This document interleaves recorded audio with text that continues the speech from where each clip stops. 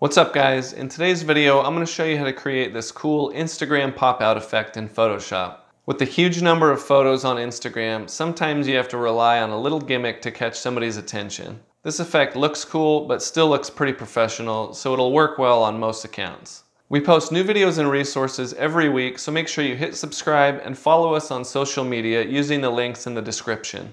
Also check out newlayer.com and sign up for the email list to get special offers that are only available for email subscribers. Let's get started.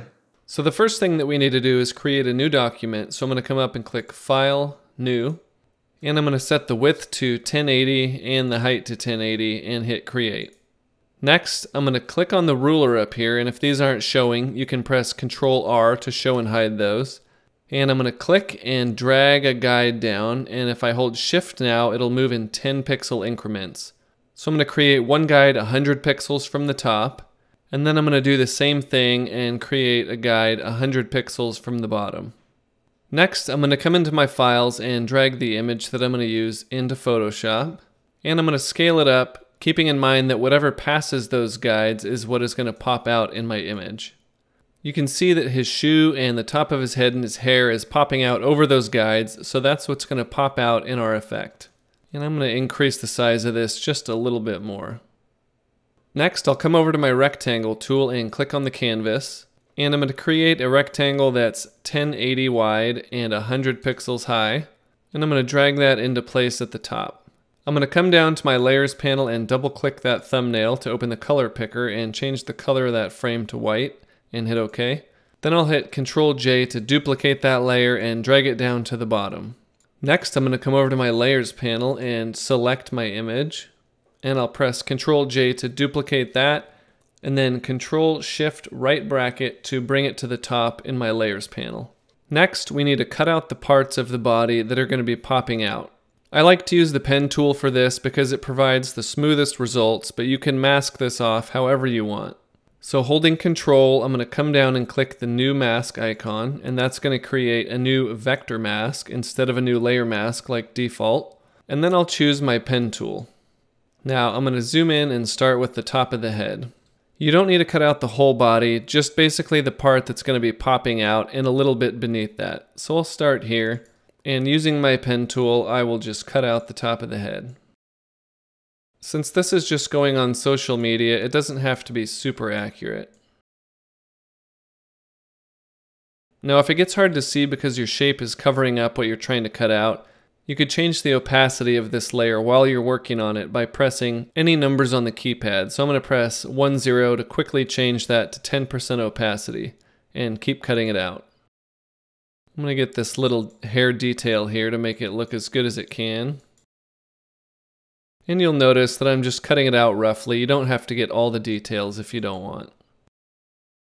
Now I'll hold space and drag down to the bottom and do the same with the shoe that's popping out. And again, I'll press 10 quickly to change that to 10% opacity.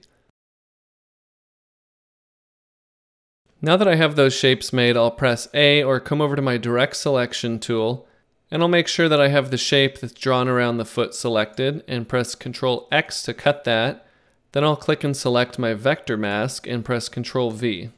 I'll do the same thing with the shape that's cutting out the hair, so I'll select that layer. Using the direct selection tool, I'll drag over that selection, press Ctrl X to cut it, and click my vector mask and Ctrl V to paste it.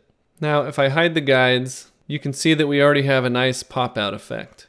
There's a couple more details we can add just to spice it up a bit. So I'm going to click this top frame layer, and I'm going to come down and create a new blank layer. And then I'll come over and select my brush tool and make sure that I'm using black.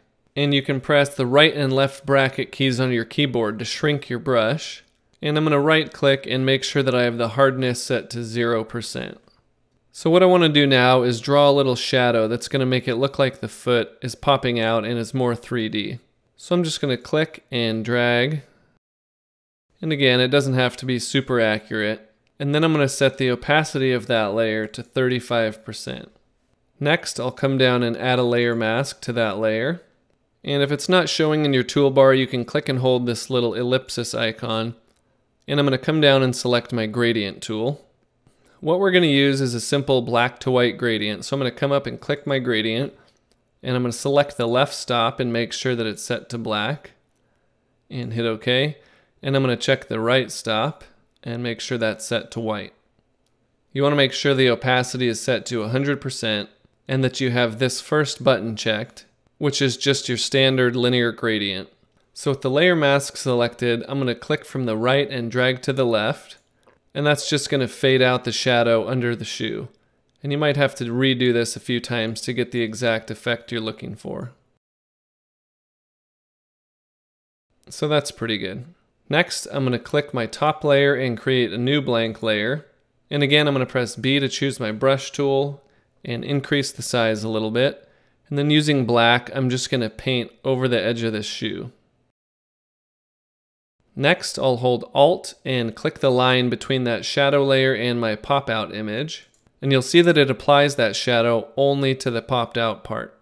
Then I'll change the opacity for that shadow to about 65%. And that just adds a little extra depth to the shoe there. You can see when you're viewing this image in somebody's feed that it stands out. It's not the same size, and it has the white at the top and the bottom that makes it look like it's embedded in the website rather than just a picture sitting on top. That's it for today, guys. If you liked the video, hit subscribe and give it a thumbs up. Also, leave a comment below and let me know what you want to learn next. Your feedback helps us create new content, so it's really helpful. I'm JT Shaver for New Layer. Thanks for watching, and I'll see you next time.